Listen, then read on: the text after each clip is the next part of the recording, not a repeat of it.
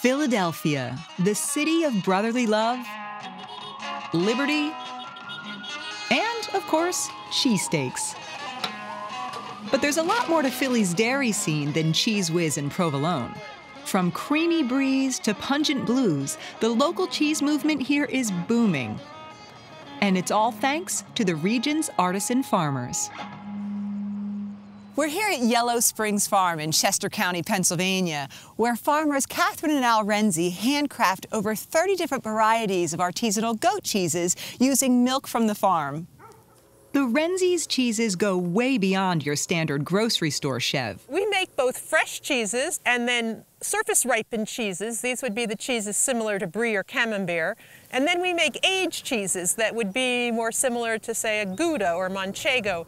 But the one thing all of Yellow Springs cheeses have in common, they couldn't be made anywhere but here. Our pastures are unique to this area. The soils are unique. We have a very unique goat that we have bred over the years. We really hold to that idea of that our cheese is of this place, and it's not just the recipe, but that whole experience from field to the milking room, to the cheese kitchen, to the aging cave that makes that cheese unique. Of course, the cheese-making process itself begins with milk, courtesy of the farm's very hungry and very impatient Nubian goats. Oh, they know what's going on, too. This isn't their first rodeo. All right, I'll get out of the way. They're not shy. No, they're not. Are they good milk producers? We select goats that will have a higher butter fat percentage and higher protein percentage in their milk. If the milk's not good, the cheese will never be good. But the Renzi's rich, creamy goat's milk isn't the only ingredient that makes their cheese of this place. We cultivate about 100 or more species of native flowers, grasses, shrubs, and trees. Some of the cheeses we make include the native plants in the recipes, and that's a really lovely thing for us to connect the foodscape and the landscape. Even in winter, the farm's stately sycamores and textured stone buildings lend a distinct character to the landscape, one that the Renzi's strive to capture in cheeses like Fieldstone. Named for the stone walls that you'll see at our house, our spring house, and our barn. And What are we making today, Al? We are making red leaf cheese, which is a semi-soft cheese that's marinated in red wine and wrapped in sycamore leaves. It imparts an earthiness, sort of a herbaceous taste to the cheese that sort of combines nicely with the red wine.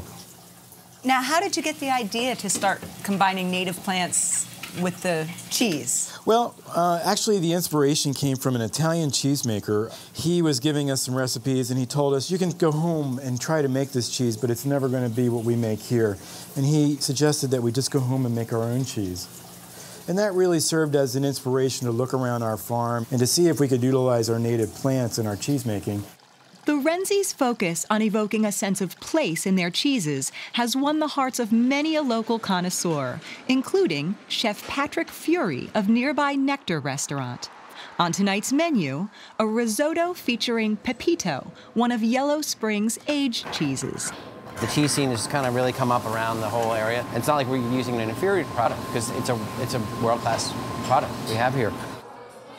But perhaps the best way to enjoy Yellow Springs cheeses is also one of the simplest, a cheese plate. Wow, this looks amazing. What do we have here? Great. Well, we have the Black Diamond, Goat's Beard, Cloud 9, Pepito, and the Fieldstone, all from Yellow Springs Farm, all goat cheese. This one looks good. I'm going to try this one.